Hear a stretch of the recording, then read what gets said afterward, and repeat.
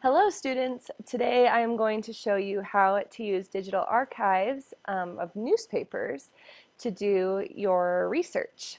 So today we are going to go on Google and we're going to type in Library of Congress. This is a really good site for finding a lot of good primary sources, which you know I love primary sources. Okay, so we type on the first one that comes up, Library of Congress Home. And then we get this great thing of collection highlights. So these are some of the different kinds of primary sources that you can use. Remember, you can use pictures and different things, but we're going to be focusing on newspapers. So click on the newspaper one. And let's say you wanted to find out Utah's perspective on World War I. So this is how you do it. I'm going to do just a basic search. You could do an advanced search, but sometimes the website gets a little buggy when you go there. So I just like to do it basic. I can usually find what I want that way. So I go down to Utah. And we know that World War I started in 1914. However, the United States didn't join until 1917. I want to focus on Utah's reaction to when the United States actually joined the war. So I go down to 1917, and I really just want things that happened in that particular year. And then the search terms I'm going to put in, because we're looking for newspapers that are focusing on this topic, so they'll probably say words like war and Europe and Europe, yes, war and Europe. So I'm going to click that. I'm going to hit go. And then I'm kind of looking through these. One of the things you're going to want to look at are the dates, which you can find down here. That's going to be important because depending on the date, we want to make sure that we're going in when it's actually relevant. You don't want to go in before the United States actually entered the war or too far after, because then the newspaper may not be as relevant. Now I'm thinking, and you're probably going, gosh, all those dates, I can't remember dates, they're so hard. And I'm actually trying to remember too. So I'm going to say, when did the United States enter World War I? I'm just typing that in real quick just to find the answer because I can't remember.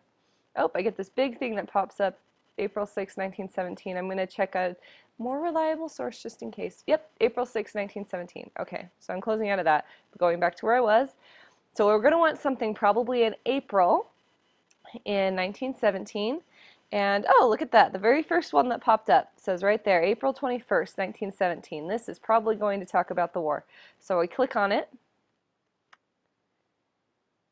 And you can read through it. You can actually zoom in, but you got to be really careful because sometimes it'll go woo way too close that you don't want it. So just you kind of scroll to do that. All right, and so if you read it, you can kind of read through, and as I'm looking, it says, oh, this is actually really interesting because it's talking about how the war is going to impact the economy of Utah. And so that's a really important thing. We're actually getting Utah's perspective with this newspaper. That's really cool.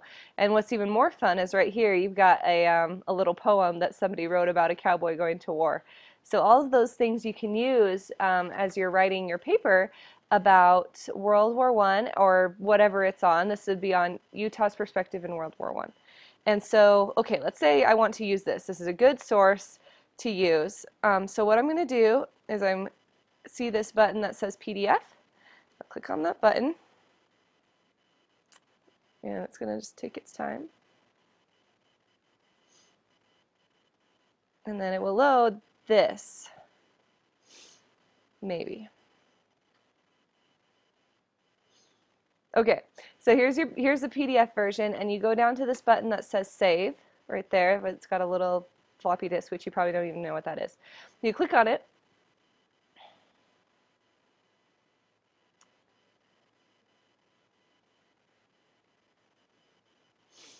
I'm waiting for, they're going to set up Google Fiber in this house, but until they do, I still have slow internet. Okay, and so then I'm going to just type in Utah newspaper World War I.